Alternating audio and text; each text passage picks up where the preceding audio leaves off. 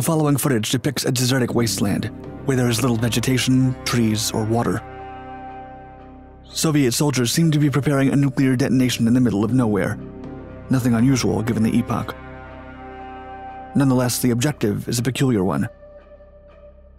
It was filmed in Semey, Kazakhstan in 1965, when the Soviet regime conducted various nuclear tests that had a non-violent intention. They were part of the Soviet Union's nuclear explosions for the national economy program. The aim was to create artificial lakes using thermo-nuclear detonations that produced colossal craters that would then be filled with water from nearby rivers. If successful, the artificial lakes would support the local economies of villages and zones highly productive in agriculture. The result was the creation of Lake Chagan, known today as the Atomic Lake for its highly radioactive water. No fish, humans, or any other living thing lived nearby. Although the Soviet Union was once proud of its successful artificial creation, it was quickly abandoned when the USSR fell in 1989. There was nothing that could be done to mitigate the radiation levels. Since then, the lake has become an area highly visited by tourists for its grim ambiance. It is a ghost town that represents the Cold War era and the failed human ambitions of putting nuclear power toward a peaceful purpose.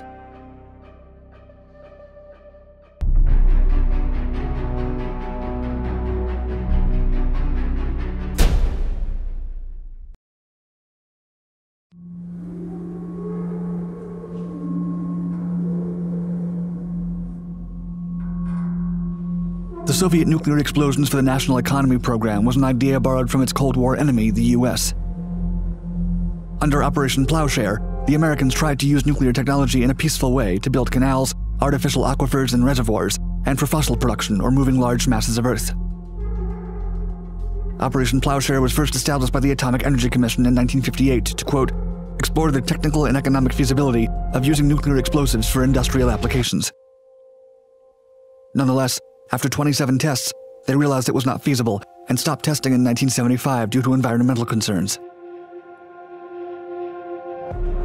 The Soviet Union, on the other side, continued testing until 1989 and conducted a total of 156 tests before reaching the same conclusion as their American counterpart. Lake Chagan, or Lake Balapan, was created on January 15, 1965 in Semey, Kazakhstan, as part of the Soviet program. It was their first attempt at trying to do so.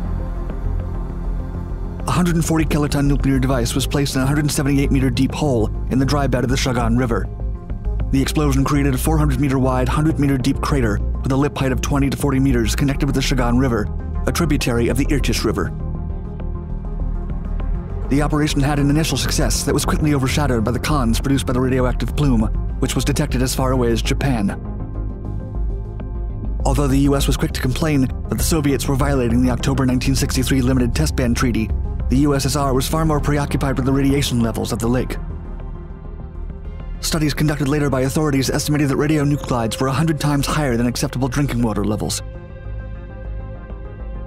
The initial success quickly faded. Secretly, the USSR was no longer happy with the results of Lake Chagan. Nonetheless, that did not stop the Soviet propaganda of marketing Lake Chagan as an astonishing success. It was 1965, and the US and the Soviet Union were now at war in Vietnam. It was the tumultuous time of the Cold War, the arms race, and the USSR sought to prove that it had found victory where the Americans had failed. The government quickly published a video that depicted the creation of Lake Chagan. The footage displayed Russian soldiers and engineers preparing the nuclear device used for creating the crater. After the explosion's blast, water is seen filling the crater. The desertic surroundings are instantly embellished by the artificial lake. Cows and other animals are then filmed drinking the lake's water, and what appears to be a duck is spotted swimming on the lake.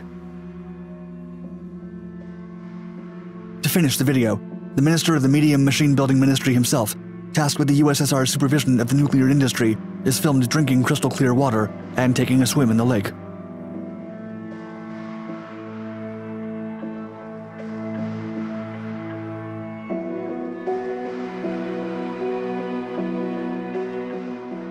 During the late 2000s, Lake Chagan became a unique tourist attraction in Kazakhstan.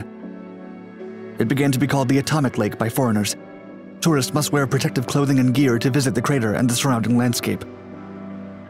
Besides the lake, tourists can visit the abandoned ghost town that was once inhabited by over 10,000 residents. Not far from the city, Foreigners also visit the Chagan military airfield and the Semey nuclear test site, which was also abandoned when the USSR fell.